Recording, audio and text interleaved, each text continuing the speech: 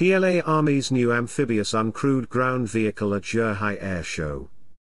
Chinese state-run defense and automotive conglomerate China South Industries Group Corporation unveiled a new Amphibious Uncrewed ground vehicle in the Zhuhai Airshow. The clips of what is simply described as an amphibious unmanned combat vehicle were included in a promotional montage from China South Industries Group Corporation, CSGC, showing various vehicles and weapon systems, which emerged on social media today. However, rather than four wheels, CSGC's uncrewed vehicle has a quartet of triangle-shaped rubber band-style tracks. Tracks of this kind are widely available as conversion kits for SUVs, pickup trucks, all-terrain vehicles, and other vehicle types, and are intended to provide improved mobility on various kinds of softer terrain, such as sand and snow. The tracks could be particularly beneficial for helping CSGC's uncrewed amphibious combat vehicle get out of the water on a beach, something that even purpose-built wheeled amphibious vehicles sometimes have difficulties with. The company's promotional video also highlighted the design's mobility in snowy conditions. In the water, the uncrewed amphibious vehicle is powered at least primarily by a water jet-type propulsion system. It's unclear whether or not the tracks can be used to provide additional propulsion or to help with maneuvering, but the promotional video clearly shows that they are designed to be retracted up into a stowed position to improve the vehicle's overall hydrodynamics. There are slight differences overall between the vehicle seen actually in motion in the promotional montage and the one that was on display at Zhuhai Airshow. It is possible that the example at the airshow was a mock-up meant to reflect a more production representative version. It's not entirely clear what actual operational capabilities CSGC might have envisioned for this uncrewed amphibious vehicle.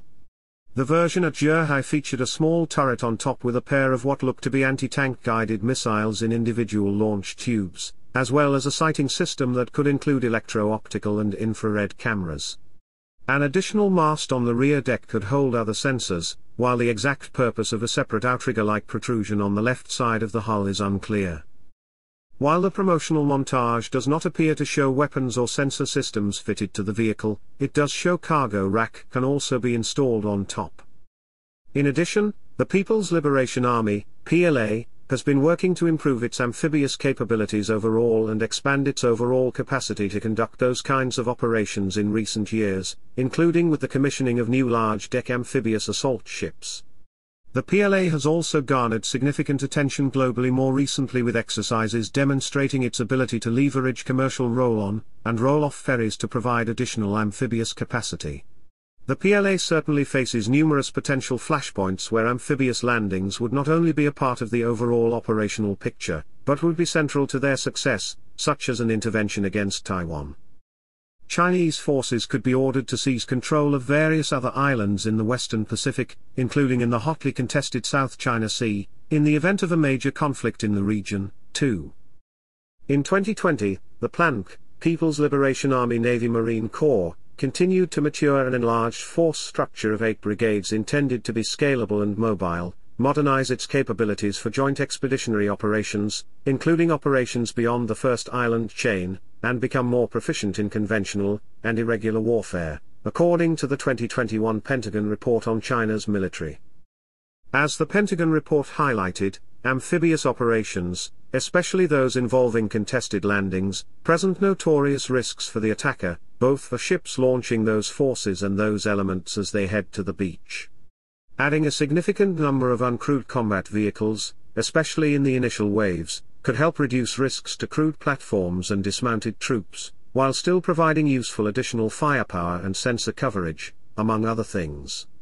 In later waves, these could be used to ferry cargo to established beachheads or might provide other kinds of support, such as acting as communications nodes or mobile electronic warfare systems.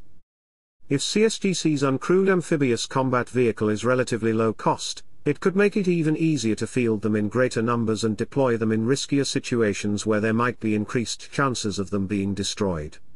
In this US military, among others, the word attritable is often used to describe uncrewed systems that are designed to strike a balance between cost and capabilities, and are therefore can be more readily employed in higher threat environments that might otherwise preclude the use of a costlier, more exquisite platform. PLA remains to be seen, though it has clearly gone through a certain amount of development already. It certainly would not be hard to envision these and other uncrewed ground vehicles factoring heavily into future Chinese amphibious operations. Thank you for watching. Please like, share, comment, and subscribe.